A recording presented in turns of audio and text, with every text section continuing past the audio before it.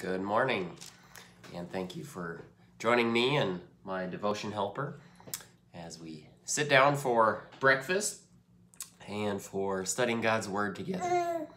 On the menu for Eliana, I prepared for her some scrambled eggs. That is one of her favorites. And today, in our devotion, Jesus, he makes preparations as they get prepared for the Passover meal. Mark 14, verse 12. On the first day of the Feast of Unleavened Bread, when it was customary to sacrifice the Passover lamb, Jesus' disciples asked him, "Where do you want us to go and make preparations for you to eat the Passover?" So he sent two of his disciples, telling them, "Go into the city, and a man carrying a jar of water will meet you. Follow him. Say to the owner of the house he enters, 'The teacher asks, where is my guest room where I may eat the Passover with my disciples?' He will show you a large upper room, furnished and ready. Make preparations for us there." The disciples left, went into the city, and found things just as Jesus had told them. So they prepared the Passover. All right, so Jesus making preparations for the Passover. A very special Passover this year, the Maundy Thursday, a special meal with his disciples. And he goes through all the little details, right? Where they're going to go, who they need to talk to get there, where they're going to be, all the fine details, making preparations for this special meal. But really, this has been a plan for much longer than just this day, right?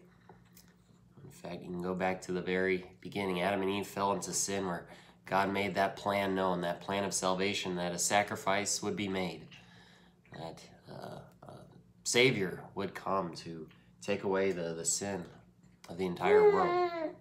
And then fast forward to the time of Moses, where God makes this plan through the picture of the Passover lamb.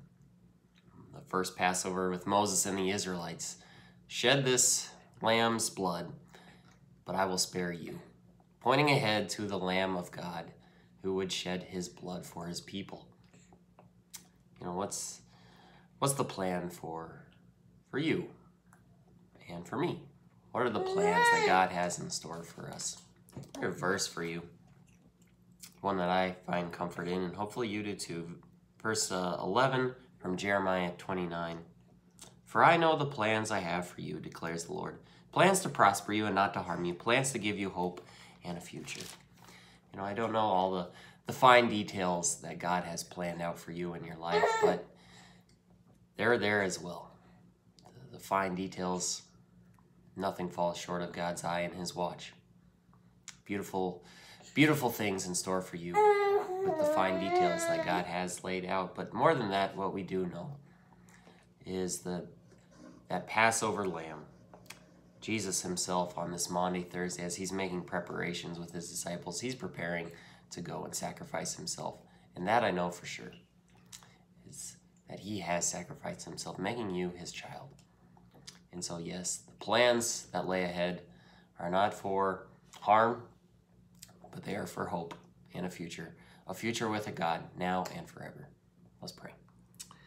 Dear Lord, we thank you for the plans, the preparations you make, all the fine details that you have in store in our lives. But more than that, we thank you for your plan of salvation, which you carried out, showing us that you are the Lamb of God, taking away all of our sin so that we can be your child now and always. We pray this in Jesus' name. Amen. Just a reminder, as we worship this weekend, we are taking the next step. Oh, sorry about that. We are taking the next step, and our COVID protocols, saying face masks are now optional in church. Be wise, be considerate, but face masks are now optional. That's all for now. God's blessings on your day. How are those eggs coming? All gone? Yeah. God bless your day.